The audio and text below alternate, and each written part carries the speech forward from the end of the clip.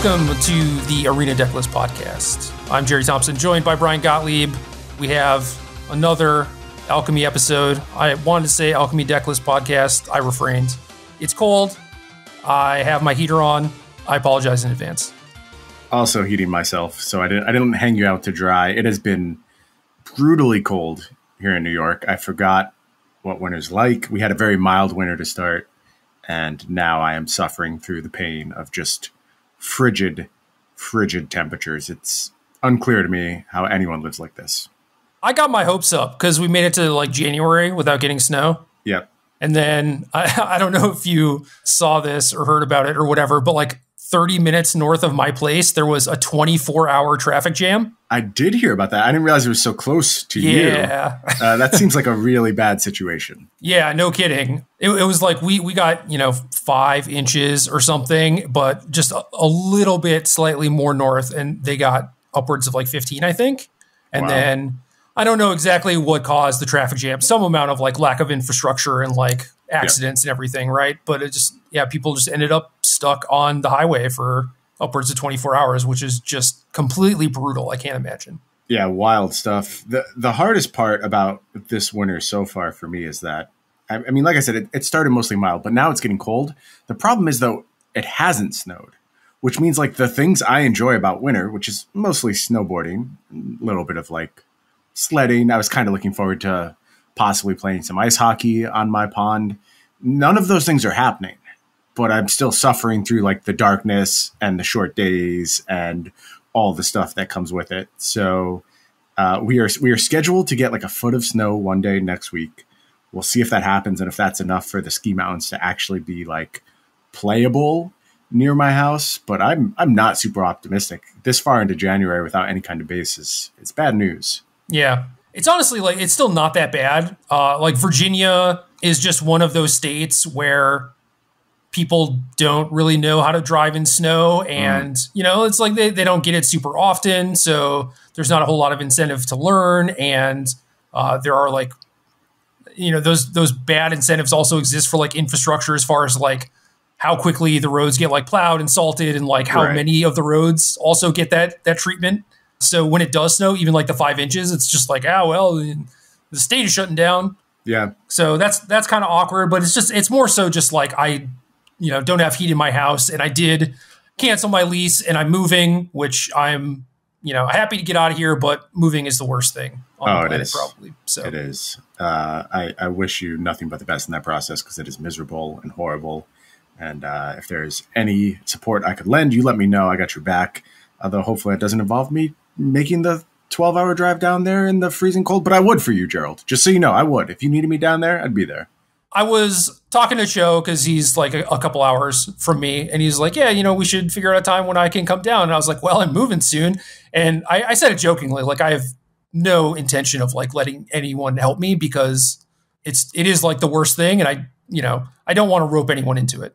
Unless it's absolutely necessary. So I think I'm just going to hire movers this time, even though, like financially I probably should not, but whatever.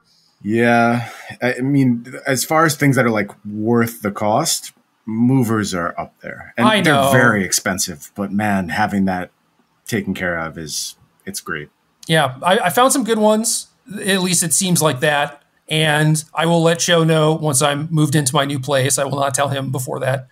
And I'm getting a booster shot after this podcast, and then I will recover from that and start looking at places once the booster is online and in effect. Nice. Well, I hope you were well boosted. My experience was a little bit worse than the original vaccine. I was kind of knocked out for a day, but don't tell me that. Yeah, well, you should be prepared for it. Okay, you're only knocked out for a day. Like the vaccines knocked me out for a day, so.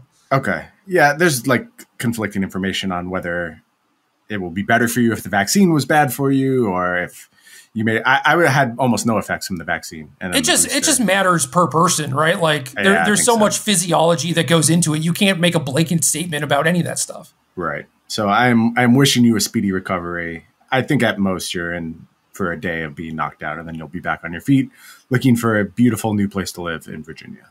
Maybe just start with one that has heat. Yeah, beautiful place to live in Virginia is like, I mean, they exist. They're all like pretty pricey.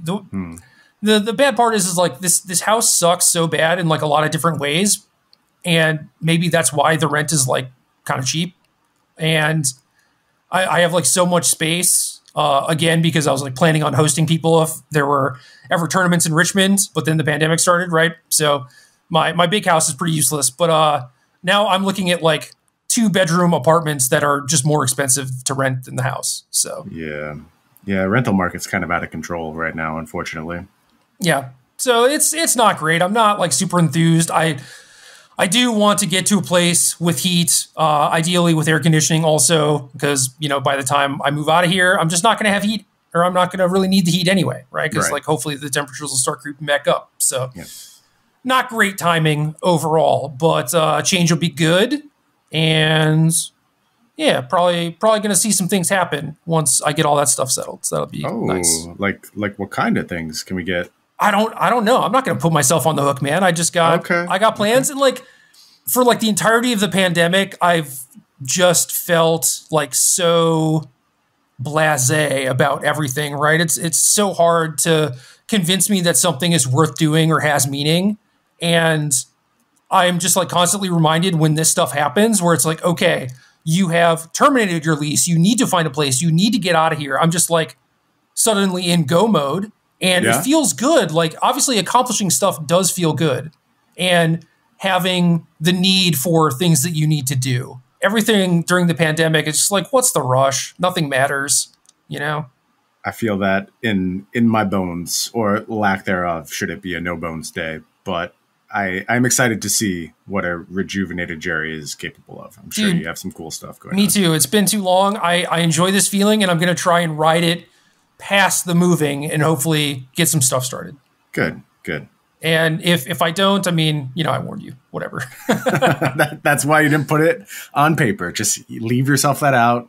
It's always good to have an emergency exit. Yeah. Why would I hold myself accountable, you know? Right. Good choice. Anyway, Alchemy Day. We have a Alchemy Open. I'm so used to calling them like historic opens. I just feel like they've all been historic, you know? So I want to say like the Alchemy Historic Open or whatever, but no, it's just Alchemy. It's probably been split between historic and standard, hasn't it? I guess there's been a draft and sealed one as well. They've really covered some bases so far. No, they have. I think the spread has been pretty good, but I don't know. Just in my mind, it just always wants to talk about historic. But yeah, historic is the most Arena-y format, right? Like I think it's the one with the hardest tie to Arena thus far. Although Alchemy trying to make a case for it, sort of shooting itself in the foot. I would like to talk more about that before we talk about specific decks, if you're interested. Absolutely. What else are we here for? So the Open is a 2-day event. You buy in on day 1. You play either best of 1 or best of 3.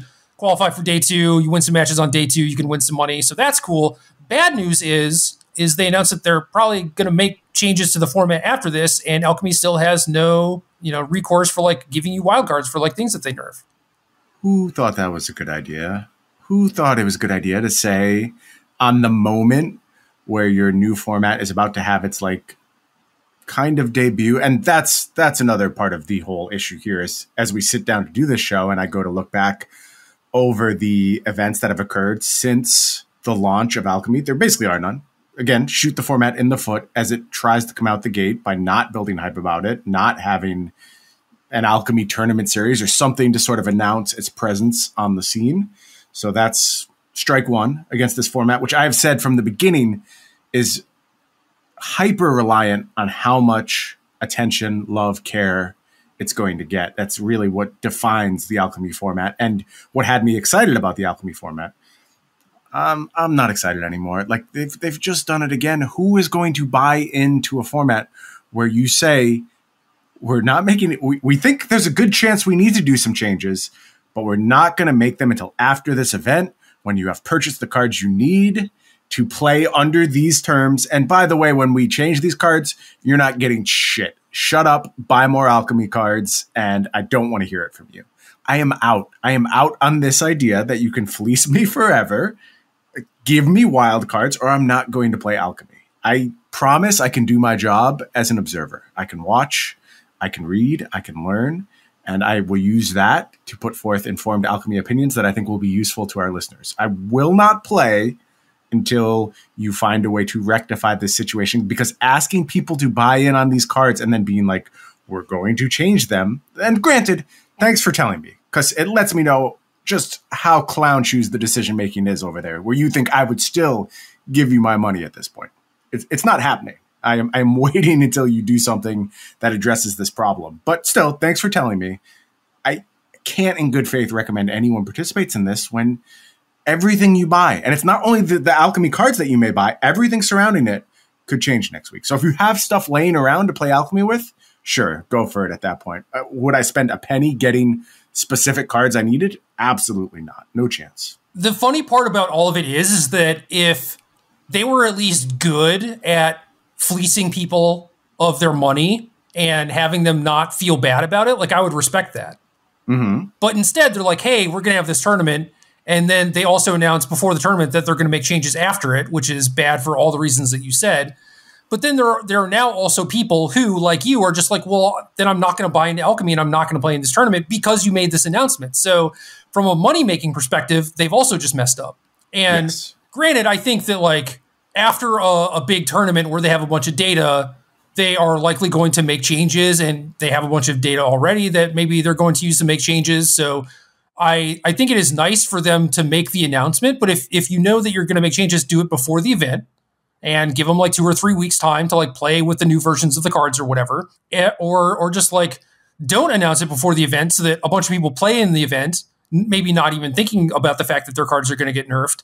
And I think it's pretty reasonable for people to assume that, like, after the tournament is over, now you have data to make changes. Like, they could have just not announced that they were going to make changes, and if they made changes after the tournament, it would have been fine, right?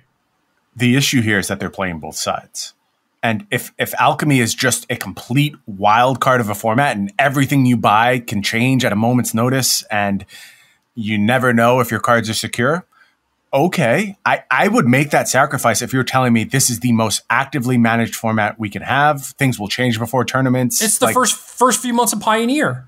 Yeah. Yeah, and you're like, okay, those were exciting months, quite frankly, and I was okay with the buy-in at that point because the return I was going to get is what would ultimately end up being a balanced Pioneer format, which we did a show on last week and sort of alchemized. Sorry, I don't mean to do that, but it came together before our eyes based on that way of just altering things really quickly. And alchemy could have turned that up to 11 because you can actually alter not only the card pool, but the cards themselves, and that's probably what you're going to do. And that's interesting. But now you're telling me you don't want to do that either. You want this half-measured approach where it's not going to be a fresh metagame going into this tournament. Like, in some ways, I won't say this metagame is solved, but we know what the main targets are. I think it would have been really interesting to shuffle those targets up and been like, okay, here's what we're doing for the Open. You never know what's going to break out here, and you can kind of start from square one. That's still interesting to me. What I get now is a format where there's only occasionally things to do in it. Most of the play is meaningless. And then after the rare thing to do happens, they change everything. That's not what I'm looking for. I'm looking for constant flow or just a more measured approach, a more structured approach. And this does neither. So. Yeah, and I think at this point, it's pretty easy to identify the cards where it's like, okay, maybe this is pushed like a little bit too much. Mm-hmm. And I can certainly make guesses to two of the cards that they're going to change. Me too. And it's probably because, like, this format has congealed around some specific alchemy cards, which distances it from standard in a good way, I think.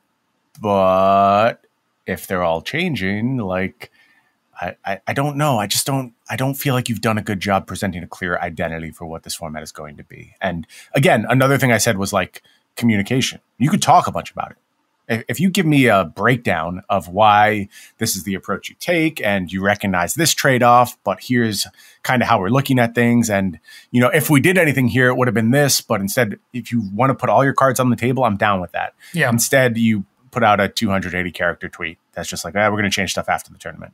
That's not what I'm looking for. It's not what I'm here for, and I'm not buying into that. Yeah, I mean, maybe there's information we don't have access to, right? And I'm sure there is.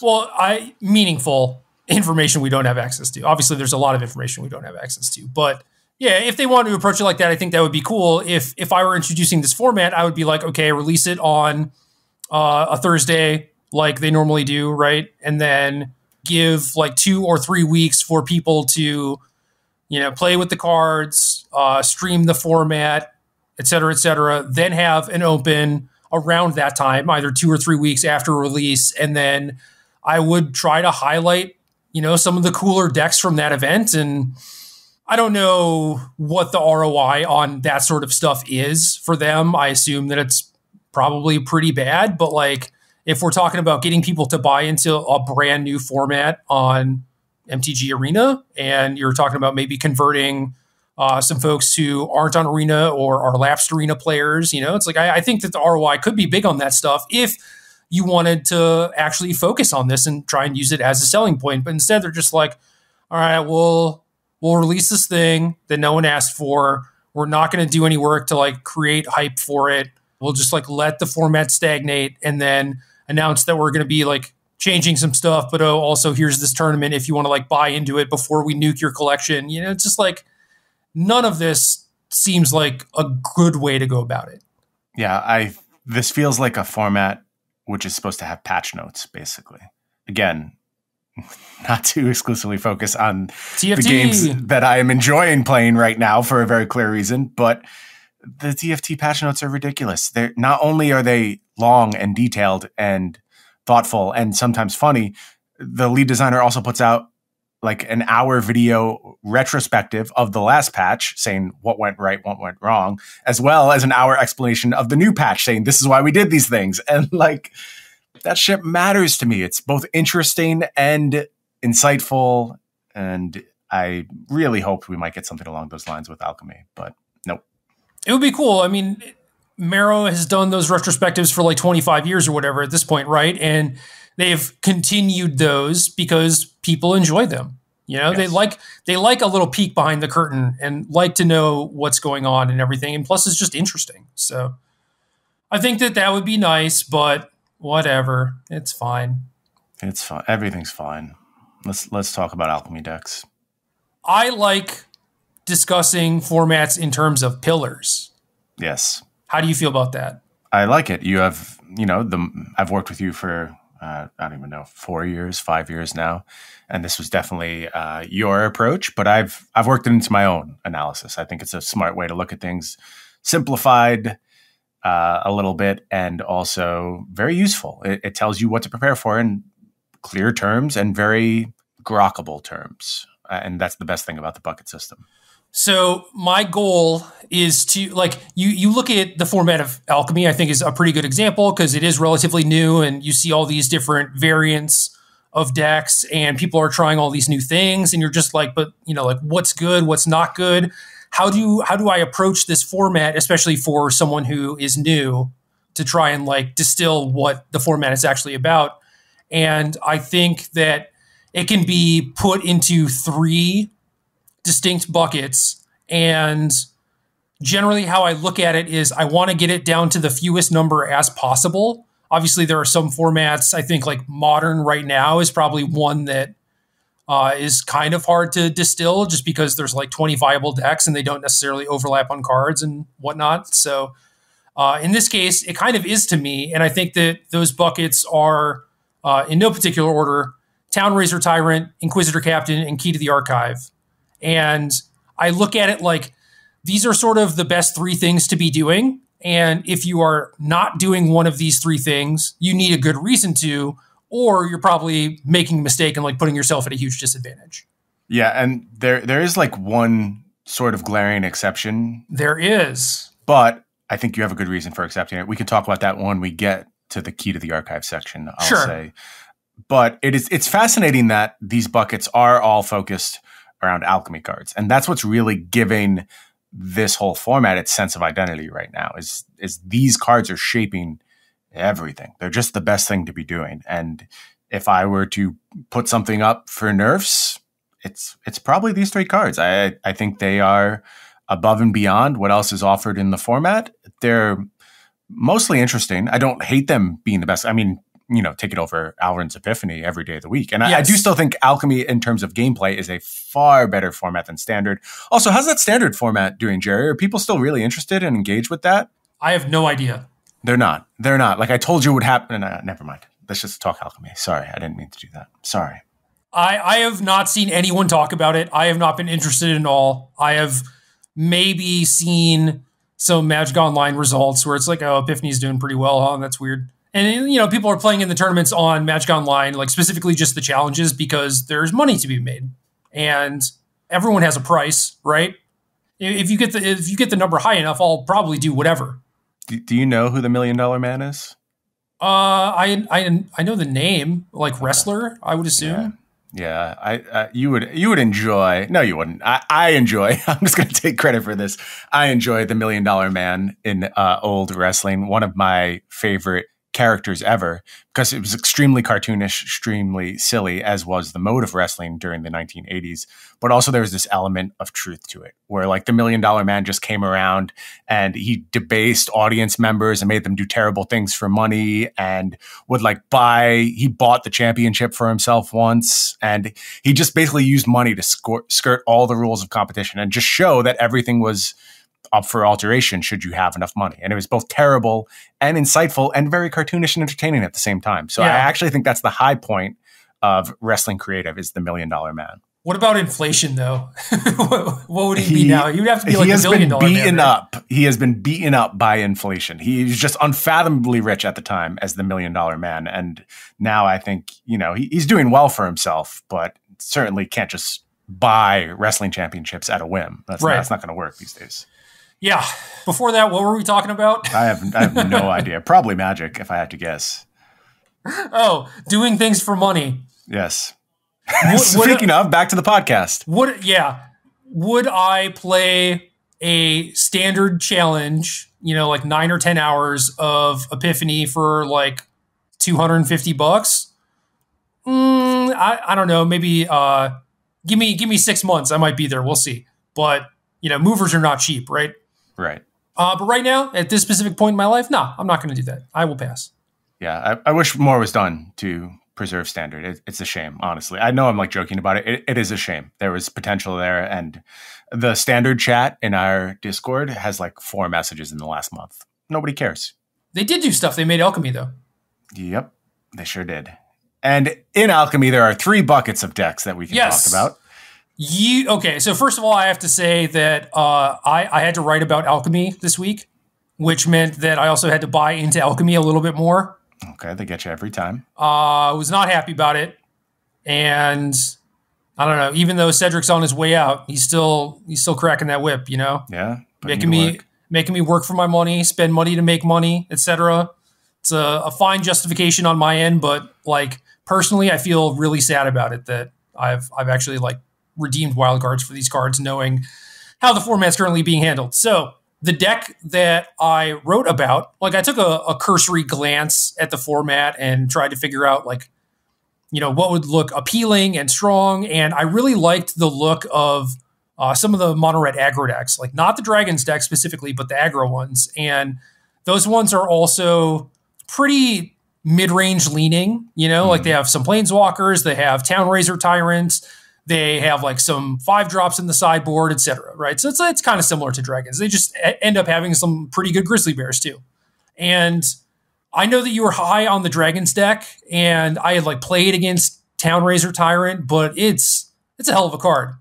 It is. I mean, persistent damage. It passes the check for a modern creature, right? Like it enters the battlefield and then impacts the game in some ways in a larger way than you would expect, because that persistent damage going on throughout the game should you not sacrifice a land. And that's not something we're asked to do in the current world of Magic. Like you get your lands and you keep them. Nobody messes with that. Town Razor Tyrant does, though. And granted, it's a punisher mechanic, but both of those choices are actually punishing and always punishing. It's just such a beating in so many scenarios, to say nothing of the large body with a very good tribal type left behind. I like this card in the preview season. I knew I would play it.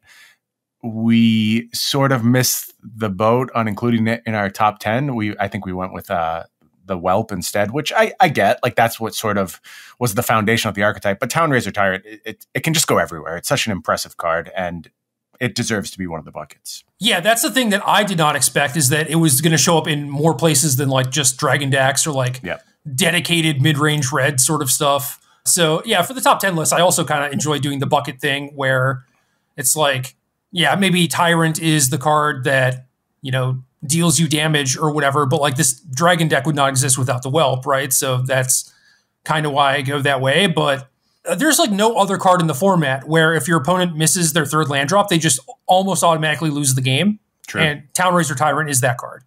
True. Yeah, and definitely variance punishing. That's not a way I've actually thought about the card before, but you're right. That you can't come back from that. The damage done at that point is so huge. I mean, especially when you're doing it at an accelerated rate. You're playing this on turn 3. You just can't come back from that scenario. I'm fine with casting it on turn 4. But yeah, like certainly turn 3 in those instances is even more punishing. And I've also just found a lot of instances where even if they don't miss their third land drop, if they miss their fourth land drop, it's still very good. Like basically if they stumble at all, it's awesome. But like even if they don't stumble, you're still putting the screws to them, you know? And early on, you can't really afford to sacrifice that land, especially when I have a 4/4 flyer, because you have to do things in order to keep parity and try and win the race. But in the meantime, I'm dealing you like 2 or 4 damage, and then your land goes away, which could stymie you a little bit. Right. So yeah, it's a Punisher mechanic, but when both the options are excellent for you, then it doesn't really matter. And I've certainly had some games, it goes to like turn 10 or whatever, where its ability doesn't really matter, but it's still a 4-mana 4/4. It's still fine. Right. Yeah, there's no fail state for this card. It just doesn't exist, and you're very happy to play it at almost all stages of the game. So the fact that it also trades well with like Goldspan Dragon, I think is important as well. It has good blocks. There's other flying creatures in the format that matter. So yeah, just an all-around impressive beater, and probably, it's weird to say, but should be seeing more play than it does. Like Yes. I think like branching any deck that is playing red and looking to deal damage should probably consider this as a real option. And we are starting to see that a little bit. So I started with mono red. I know that the Dragons decks have had a reasonable amount of success, but I didn't really like the idea of just like play big thing and like hope my opponent loses. Like I wanted a little bit of early game, maybe like some blockers against like all these decks that are very good at going wide. And I wanted like the early pressure against the control decks. And I wanted like a little bit of card advantage. And the Dragons didn't necessarily provide that against decks with Infernal Grasp and stuff like that. So Yep. I like the look of mono red aggro because you have things like Rahilda and Bloodthirsty Adversary, and you get to play Chandra, which obviously like a lot of the Dragons decks do too. But then your 5-drop being Tybalt is kind of like what drew me to it, where it's like, yeah, this seems like a better top end to have in the matchups where you're grinding a little bit. Interesting, and you're talking about Alchemy Tybalt, right? Yeah. Oh wow, that's a full mythic right there. That's Dude, costly. it's bad. Okay, so I have my final list for mono red, right? Like my article is submitted. I did a bunch of testing and I submitted the sideboarding plans and everything. I did what I could to maintain some dignity. And by that, I mean, I played maybe like the last 10 games that I played with like a 13 card sideboard because I only had like 3 Tybalts and 3 Conducive Blasts. I was or Conducive Current, whatever it's called. I was just like, I'm not going to get all of these cards. Like, and it's not going to meaningfully change my testing whether or not I have access to the 4th Tybalt, even though I feel like I want it in certain matchups. Right. You understand the quality of that card. You'll just draw it less often with your lacking copy, but you are able to put forth the information for the people who are ultra whales. We're only whales now. There's ultra whales. We've been supplanted. Yeah, and some of it too was trying to get in the experience like playing best of one. So I wasn't even using my sideboard the entirety of the time anyway. So, I have a lot of justifications for not going full whale. I support all of them. Hell yeah. Tybalt is a weird card. Tell me more about your experience with it.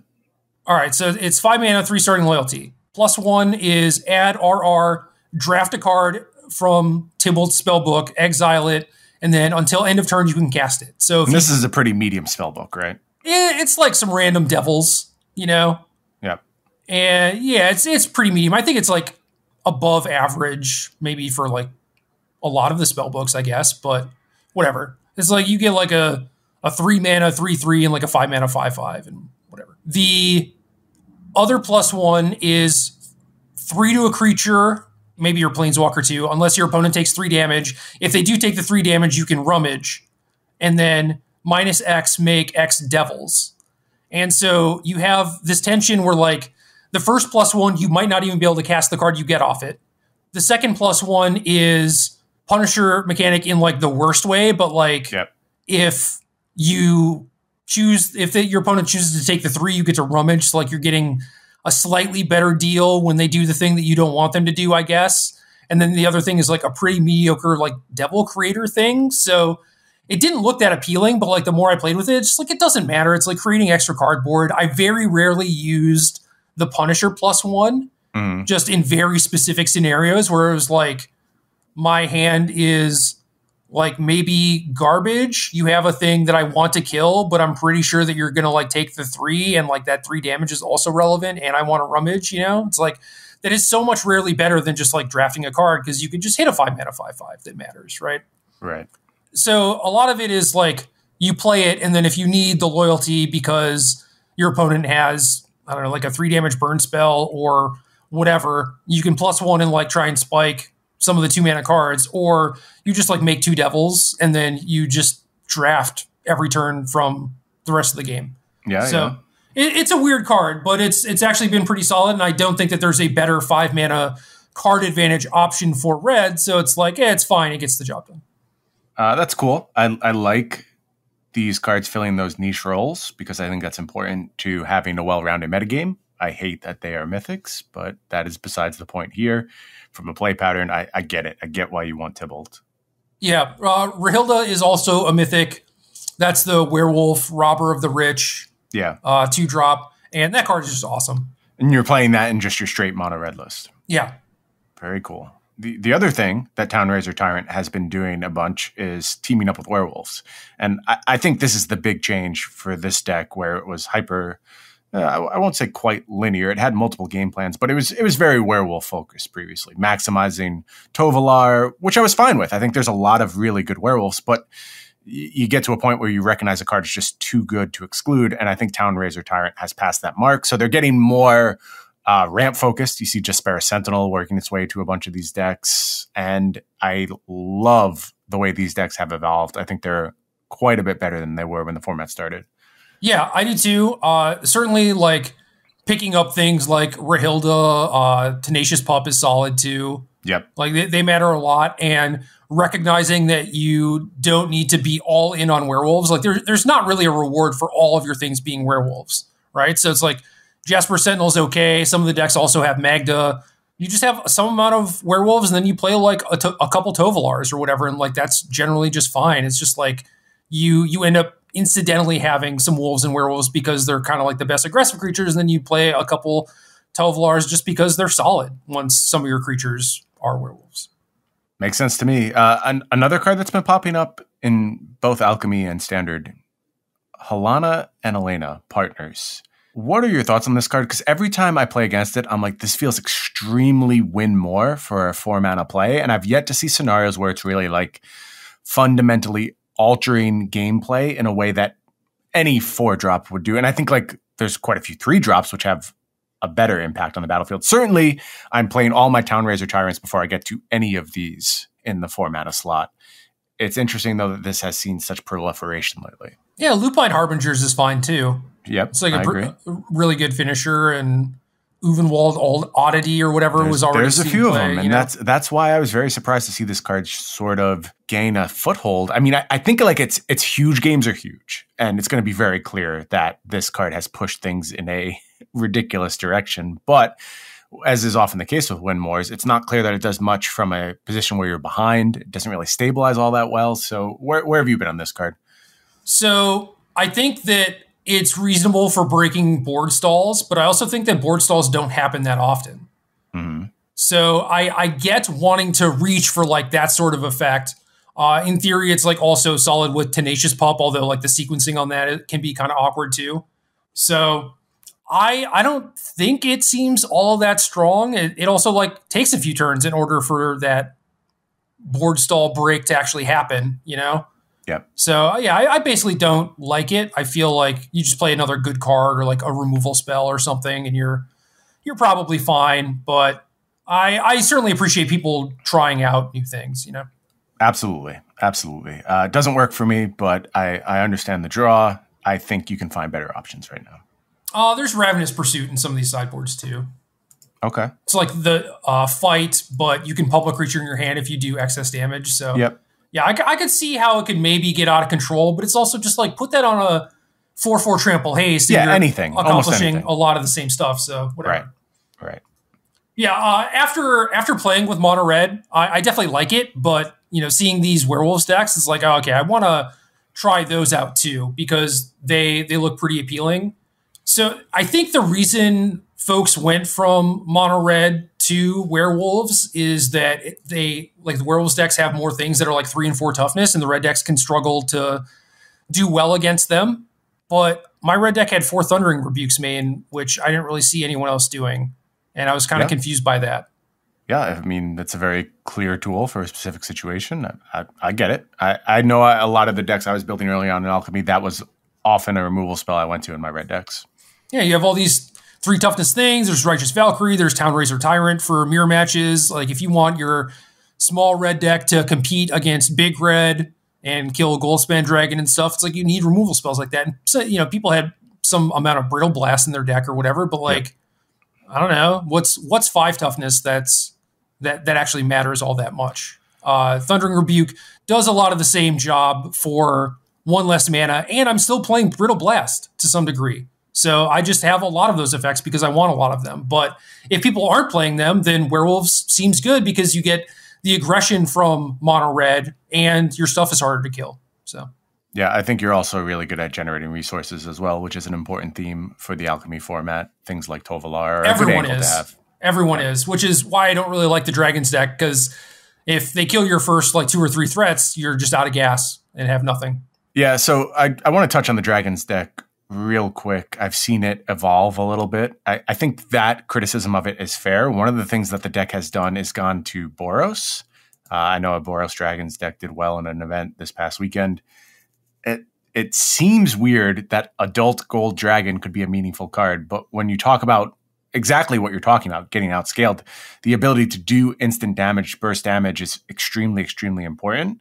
And I sort of like it. I think it makes sense to play a card which is on its face as mopey and is foolishly named as Adult Gold Dragon, but 4/3 flying lifelink haste. That's a real difference maker in a lot of races. It is, but I'd rather just have interaction, because you're just like, well, if we're in a close race and I'm gonna lose, having this lifelinker will help me. And it's like, well, maybe not playing like crappy 5 mana cards would help you. Well, fair criticism. The other thing this Boros deck seems to be doing is playing Divine Purge now. Yeah, and that card is good. And I have Conducive Blast or Conducive Current. I don't know. All the names are made up, right? Yes, all fictional. The RRR sweeper in my sideboard, like that's a reason to not play Faceless Haven. In addition to like it being kind of weak now, so I definitely like having access to a sweeper and being able to become like big creatures plus sweepers against the Inquisitor Captain decks. Yep. That makes sense. The knock I have about this particular build of Boros Dragons is we're getting away from the Chandra stuff, which was a way to actually play some longer games for this deck and to also stay with the A plan. So it's even more so, here are the cards in my hand, hope they are good enough. And they often will be. I think this deck is fine. But there's so many good options in this format that never have to play those games, and I'm going to take the resource search option every time. Dude, Chandra is so good. Like it is. And I've been impressed with it. Not like busted good, but she's just easily one of my favorite cards. I love that card. Good. I'm glad you got a win, Gerald. I'm glad you found a nice Planeswalker for yourself. Hell yeah. I mean, it does require me to play a lot of red cards. Yeah, that's the downside. But the red cards are okay right now, for the most part. Yeah, I like the way that this red deck is built, and that's another reason why I gravitated towards it, is because you have these creatures that brawl pretty well and can kind of like run away with a game on their own. And then you have pretty good removal. You have some card advantage. You have a good sideboard plan. It's like, I love everything about this, even if, the specific strategy or cards are not things that I'm a big fan of, and getting to play Chandra in a deck like that, I'm just like, this is perfect. And the deck ends up being quite good too. So how much of the appeal is the fact that it plays like a standard deck from like 4 or 5 years ago? I mean, Alchemy kind of does to some degree, So like the format itself is not bad. I agree. And I wish that there was more incentive to do stuff with it. I'm definitely in the camp that you're in of just like kill standard, make this format not as predatory, actually promote it a little bit. And I think good things will happen unless, a lot of mistakes get made, right? I'm surprised how many people have a positive reaction. I kind of thought I would get flamed for the kill standard take, but a lot of people seem on board with what is this even doing at this point? Yeah, it's weird. It's like there are so many people who would maybe identify as standard players, at least when organized play was like at its peak. They're just like, I like standard the most. And then you're just like, murder it. And they're like, yeah, actually, that's not a bad idea. It's just like, I do primarily play standard and I do enjoy it, but we could do so much better. We could. Absolutely could. So it's cool where I feel like maybe you didn't get people's like knee-jerk reactions where you're just like, I want to kill your darling, or maybe people have just like slowly realized over the course of like their standard experience being fairly poor the last few years that they're just like, yeah, this is not the answer. That just speaks to the brilliant, measured, and very thoughtful audience we've cultivated over the years here at the Arena Decklist podcast. Well, that's definitely true too. To ideas like this, you're going to get a very large disparity of responses if you post on Twitter versus like in our Discord. Yeah, or if you post something on Reddit, say it turns out things. Yeah, that's going even further than Twitter, because at least Twitter is 10,000 people who've decided that they want to read your tweets, right? Yes, I got a wave of new followers this week, and I was like, oh no, what's happening? Because that's always a sign of disaster when just a bunch of new followers show up. What happened? What'd you do? Somebody posted one of my tweets to Reddit. Oh. Yeah. Oh. And then there's just like 150 comments talking about how I'm an idiot and obviously don't understand things. So but then there's like 10 people who are like, oh, he's not an idiot, I'm going to follow him on Twitter. And for what it's worth, the most upvoted comment was someone being like, yeah, this makes a lot of sense. But then you just go through thread after thread of obviously this person knows nothing. Look, he didn't include this obvious information in this 280 character tweet. So there's no way he understands anything. Is that the tweet that was I don't know. You were like me and like, I don't know, me an idiot, you an intellectual or whatever, that one? Yes, okay. That would be the one that inspired that. Internet's a weird place, man. Yeah, I don't know. I see stuff like that, and I'm just like, I'll take a glance at your previous tweets because I assume it happens there because I don't know where else you would have some interaction and then tweet about it. So I didn't know. I like to play this bizarre game of like being both opaque and obvious at the same time. That's what I really enjoy about posting on the internet. Is like all the things are there. Like if you are a devout me fan, first, get some help. Second, you can put together the pieces from back in time and understand what I'm pointing at. But if you just see this tweet in no context, I want to go a little bit over your head and maybe you still get something out of it. Yeah, I used to treat things like that where it was a continuity. I was just under the assumption that like if you read my articles, you're going to read them every week. Because, not true whatsoever. Yeah, it's not. Nope. So because that's how I handle things, right? It was like if there was someone who I like to read, I would just read them every week. And then I kept getting these negative responses to me handling things like that. And it took a while for that realization to happen where it's like, oh, this is just like not a good thing to do. Like, yes, I would skim over like concepts because I had written about it 2 years ago or something. Like everything else in my life, I've decided to approach it in a way that works solely for me. Yeah, and not really care about the that's implications. Fine. Yeah, over time, I've been like, oh, I should try to make this easier for everyone. And then I'm kind of pushing back on that because I don't know. I'm also like not seeing any sort of like positive affirmation from that. So sure, yeah. What's the return? What's in it for me? Yeah. What if I just skip this paragraph? Who cares? Done. Anyway, Town Razor Tyrant's good. Attack people. That strategy is good. I like it a lot. I wrote about Mono Red, but I think Werewolves might be better. I would also lean that way. I haven't seen your Mono Red list, but in the dark, I think Werewolves is very strong right now, basically, and has the tools to compete with our other buckets that we're going to talk about. Yeah, I don't know exactly how to build Werewolves, but you probably can't mess it up too much. Yeah, a lot of flex slots, but they're all powerful. So yep. Other bucket, Inquisitor Captain. Collected company, but Brian proof, which is great. Yes. Works well with Glasspool Mimic. Is a cleric, right? Yes. So a lot of stuff going for it, and is, I don't know, it's just like very clearly one of the defining cards of the format, right? Yep, and I think more importantly, the glass pool mimic stuff has opened up a lot of sideboard space for decks. It's very easy to facilitate your blue splashes now because you're just jamming for that card anyway, and the chains are really good. So this is, again, another card that feels like it came in a little too hot, probably needs to be taken down a peg, and that's going to affect both historic and this format. And I would rather just get it out of the way now, but for the time being, it's certainly a focal point. I continue to be sort of medium about the clerics lists, and maybe against the face of evidence, like they seem to do pretty well over time, but it feels like a lot of hoops to jump through to make big bodies, where big bodies are sort of not what this format is about, because it does scale so well over time. And, you know, there's things like, is it control decks available? There's Azorius control decks available, and all these things are fine with big bodies. They will do their work to get around them. The things that will struggle a little bit, stuff like you're saying, mono red, sure, brick walling them is worth a lot, and Esper Clerics is pretty good at that.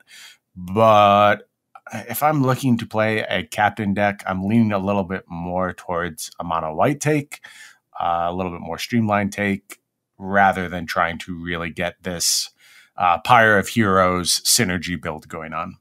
What I want these decks to do is you can play Voice of the Blessed and Righteous Valkyrie if you want, but don't play the bad stuff that goes along with it. Like don't get tempted by like Pyre of Heroes, Aura, those sorts of things. Just like play as many good cards as possible. And if you get to have some cleric synergies to build like high toughness bodies, that's a bonus. But some of the cleric stuff is also just pretty bad in the format.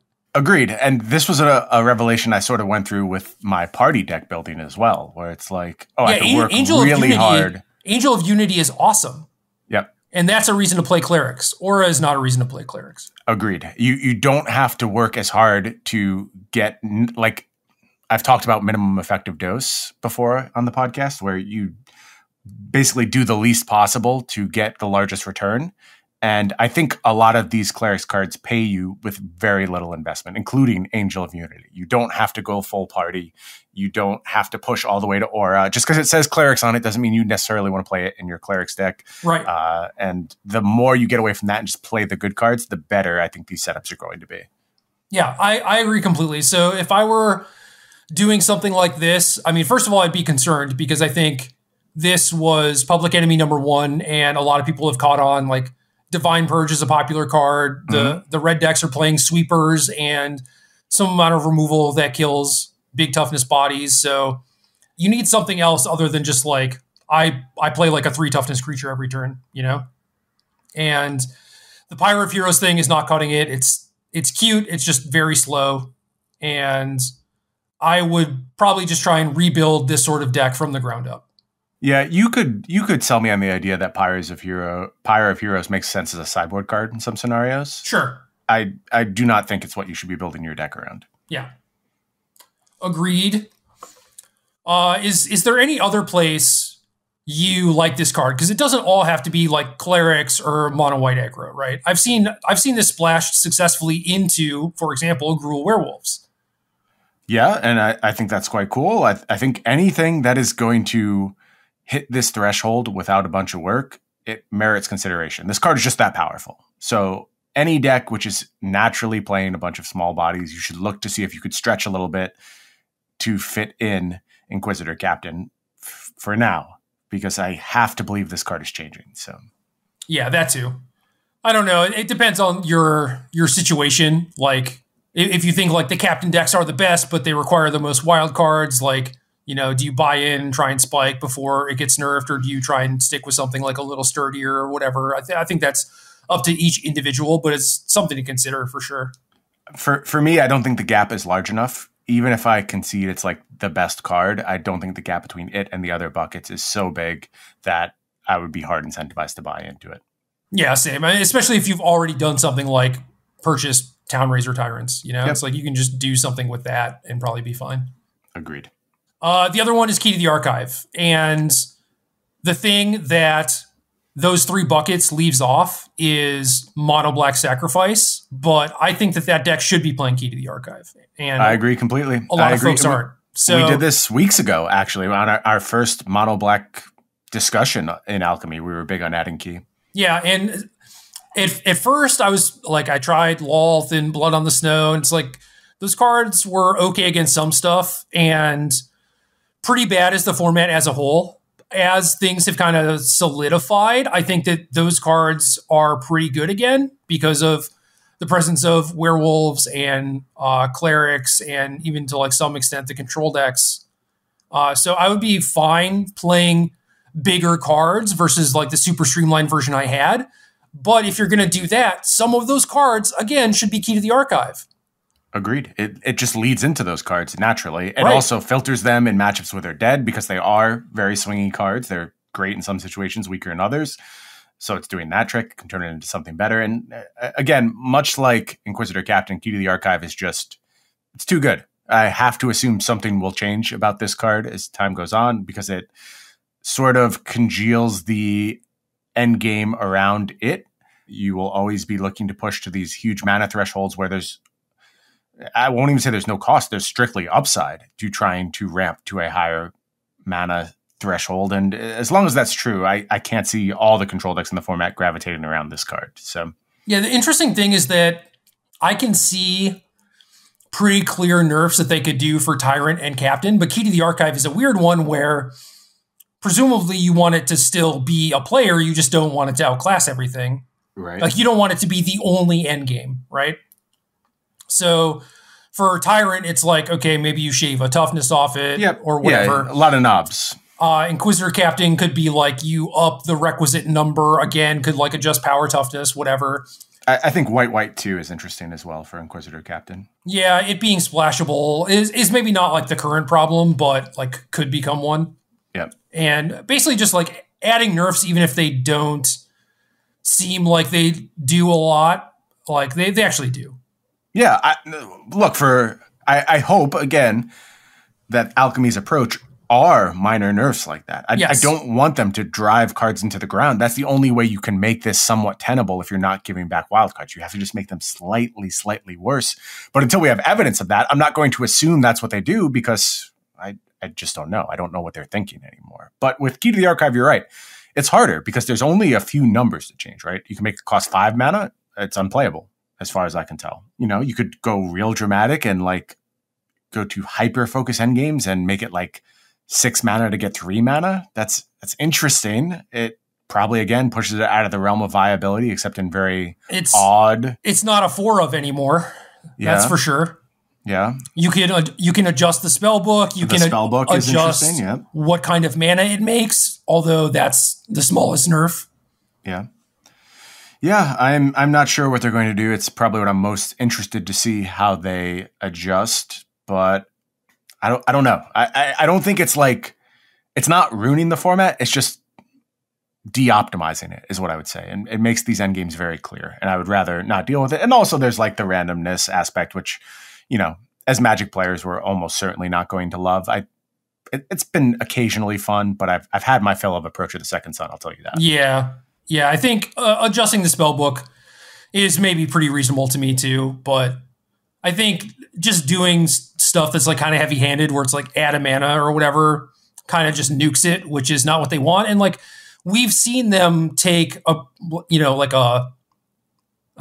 nuanced approach with how they changed Chariot and Goldspan Dragon 2, where like, Chariot very easily could have been just like add a mana, but instead they're just like, oh no, we're just going to like redo the card completely. And like that did kind of nuke it from orbit. Yeah. But it's gone. You don't see it in this format. And, to some extent, Alrund's Epiphany, gone. Well, yeah, that one. Omnath has not done it, so it's like, what are they going to do with these cards where you're thinking there's no return of value here? That's the whole problem. So if there's no return of value, you need to preserve the playability of these cards.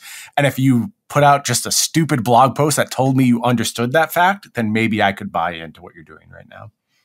Yeah, that's true. I am hopeful that they will take a nuanced approach to making changes and not just do the heavy-handed add a mana, basically kill the card.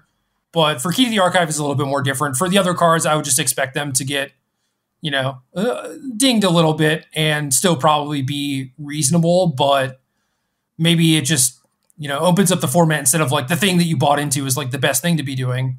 Now you actually are like, maybe I need to buy into something else because like this is not quite cutting it, which sucks when you're talking about not getting a return. Right. That's what you're trying to avoid, I think. And it's a real challenge. So for the control decks you mentioned, is it before kind of like throwing Azorius in there like, oh yeah, this is an option? I kind of like Azorius better, even though it feels like cleaner and less clunky to me. It just seems like Azorius has better answers. No, I actually agree with you right now. I think Divine Purge is a really important card. And like I mentioned, I think like sizing can be iffy. You sort of need to, if you are Izzet, you still need to be doing the Galvanic iteration, very responsive, fading hope type setups where you're just buying time and then you snowball the game. I don't think you can just play pure control in those colors. It has to look a little bit different. And maybe it's like maximizing Hullbreaker Horror. Maybe it's still just an Alrund's Epiphany deck, which I think is fairly interesting. You can do some stuff with Discover the Formula where all this stuff snowballs on itself. I've experimented in that space. I don't think Izzet is dead by any means, but I think if you're just looking for solved equation, this is what is good in the format. I think Azorius has an edge, and to some extent, Esper, even Jeskai, I think is worth a look as well. But it's just so important to have clean answers. Yep, agreed. Yeah, because of how badly things snowball, it's like once you fall behind a little bit, like you're just toast. Yep. And I think that's maybe one of the few downsides of the red deck I was working on was that if you do fall behind, there's just not really a whole lot you can do unless the sweeper is good in the matchup. And it's just like, well, whatever. You can't solve everything, right? No, that's true. You're always going to have some weaknesses. Yeah, overall, I liked it. I enjoyed the games that I played, and I wish that there was like more of a reason to buy in and that people could do so with confidence. Like this is going to be a supported thing and there's going to be fewer feel bad moments and whatever, because already like this is much better than standard. Yes. But if you have a better understanding of what you're getting when you register for a standard tournament or like buy into a standard format, I don't think that there's like any comparison. I feel like I would still just rather do that. Yeah, you need to establish trust, clarity with how the format's going to be managed. And look, it's a brand new format. These things take time, for sure. Of course. But one of the ways to do it is with clear and open communication. That has not been the approach thus far. I am hopeful that changes over time. I am hopeful there's moving pieces that are all being put in the right place. I'm hopeful that Christmas break is over, whatever it takes. I'm just hopeful that there is more of a focus on this format because it needs it. It needs it to survive. It's so important that this gets extra love and care. The baseline love and care is not enough. And then it can be something special. But I am frustrated in the moment. I probably will skip this Arena Open. And if you are playing, I encourage you to use the cards you already have because you got to send a message with the wallet. And that's the only way to make clear this is not going to work. And if alchemy stuff doesn't sell, maybe the message starts getting across. Yeah, the problem there is that they might interpret that as the wrong thing. Oh, people hate alchemy versus like, oh, we could have handled this better. This up. Yes. Yeah. Well, all data is manipulatable. Oh, yeah. That has been a recurring trend. So who knows? I will just continue to be hopeful. Not optimistic, though. I no longer am optimistic about anything. I just hope. Yeah, I guess that's a similar way that I would put it, where in theory, alchemy could end up being pretty good. In theory, you get Pioneer on Magic Arena, and that bodes well, but it's like whether or not we have any confidence that these things are going to happen or they're going to be implemented well, it's like, not really. So, yep. We'll see, but things aren't quite over and done with yet. It's not all doom and gloom. Let's hope not. Game.